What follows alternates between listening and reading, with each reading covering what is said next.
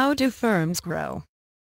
Firms can grow by expanding the scale of their operations and gaining market share. This is known as internal or organic growth. They can also grow through takeovers, inorganic growth, of which there are three types: horizontal integration, vertical integration, and conglomerate integration. Horizontal integration. Horizontal integration is a merger between two firms at the same stage of production. For example, the merger of Orange and T-Mobile in September 2009 to make EE. The advantages of these kinds of integration are to gain market share or achieve economies of scale. By merging, they can become more efficient, for example have one-hour department, and save on bulk buying. This will be further explained later on in a circumflex. Why do firms grow? Vertical integration. This is a merger between firms at different stages of the production process within an industry.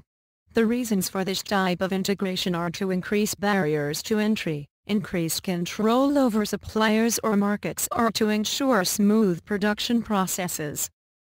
This can be further distinguished as a circumflex sent-forward vertical integration at the next stage of the production process. For example, American Apparel, which designs, manufactures, and sells its products, buying designs, manufacture and retail components.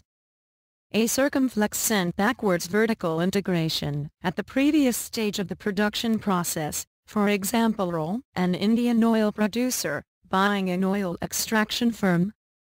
Conglomerate integration. This is a merger between firms at entirely unrelated industries. They aim to spread the risk by widening their output range, thereby reducing exposure to any one market. It allows firms to use funds to cross-subsidize investment in new areas. For example, they can take capital from one of their firms and invest into other industries they are competing in. An example of conglomerate integration is Sir Richard Branson, who started with Virgin Records but has now spread to Virgin Media, Virgin Atlantis, Virgin Money, Virgin Rail and Virgin Mobile.